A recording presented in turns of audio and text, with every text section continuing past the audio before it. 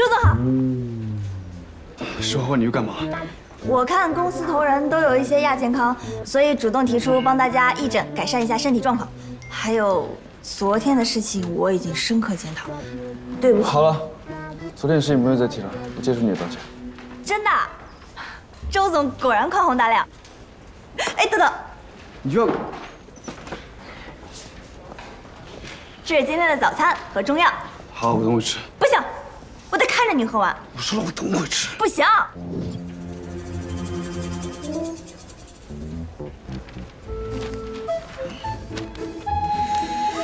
你这么大声干什么？我又不是3岁小孩，会骗你吗？抱歉，周总，但是此药的最佳饮用时辰就是现在。如果你不喝的话，我只能强行喂你。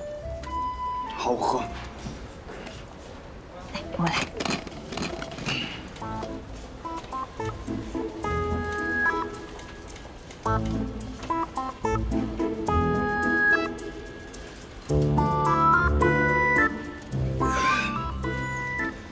还有，早餐。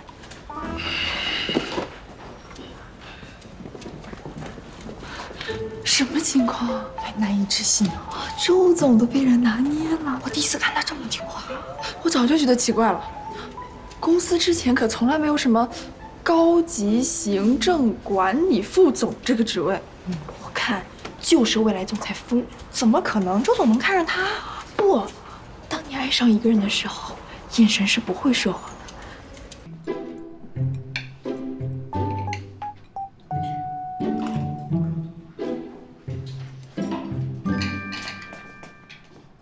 周总，周总好。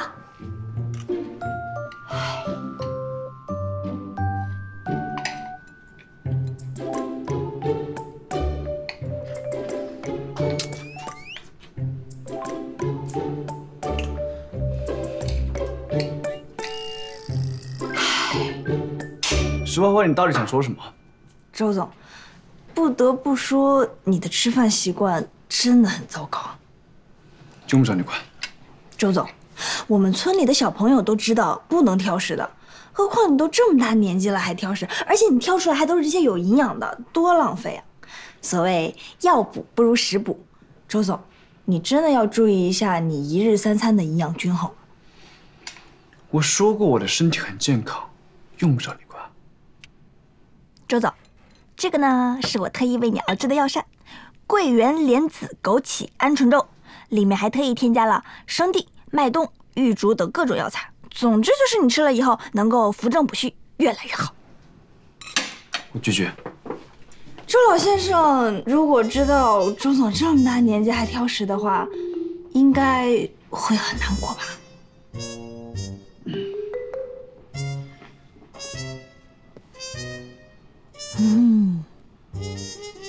来，周总，请。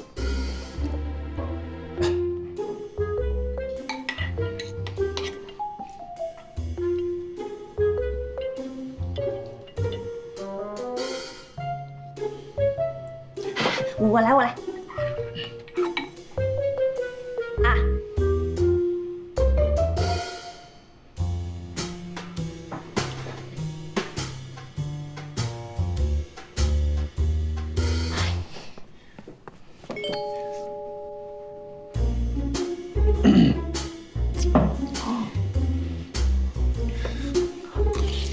怎么样，好吃吧？看来我来错时候了，我走。哎，周总，小姐，一起吃饭吧。食不言，寝不语，吃东西的时候不能讲话的。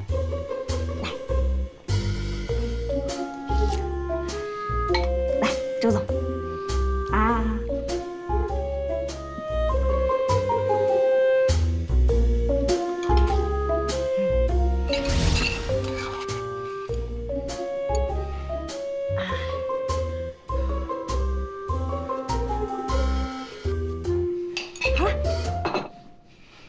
吃完了吧？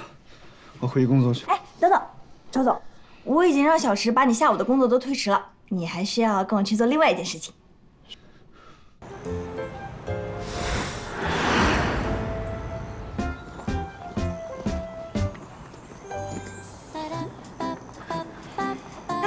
俗话说，饭后百步走，活到99。饭饭后适当散步呢，可以促进肠道的蠕动，有助于身体胃肠道消化液的分泌以及食物的消化吸收。周总，快跟上！周总，你怎么又停了？快快快，走！是好恨你！加油！都已经发展到老夫老妻一起散步的阶段了，这也太甜了吧！一起散步吹风，看天边晚霞和人来人往，好羡慕。